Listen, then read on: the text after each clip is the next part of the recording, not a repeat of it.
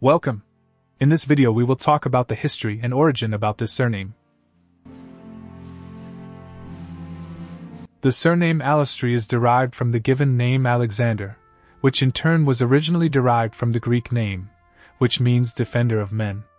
In the late 11th century, Queen Margaret introduced the name, which she had heard in the Hungarian Court where she was raised, into Scotland by naming one of her sons Alexander. The popularity of the name Alexander was ensured by the fact that it was borne by three Scottish kings, the first being Margaret's son who succeeded to the throne of Scotland following the death of Malcolm III. Allestrey from England is derived from the ancient home of the family in Scotland. The surname was first found in Kintyre, where they held a family seat from ancient times. The Clan MacAllistair, Alisdair being the Gaelic for Alexander, are descended from the great King Somerled. Somerled had 5 sons, by his marriage to Ragnhildis, daughter of the Norwegian King of the Isles, Olaf Morsel. Alisdair, known as Alisdair Mor the Big, is the recognized founder of the clan.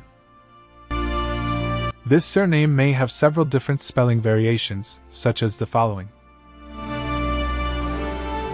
The descendants of the Derived families who made the great crossing of the Atlantic still dot communities along the east coast of the United States and Canada. In the American War of Independence, many of the settlers traveled north to Canada as United Empire Loyalists. Clan societies and Highland games have allowed Canadian and American families of Scottish descent to recover much of their lost heritage.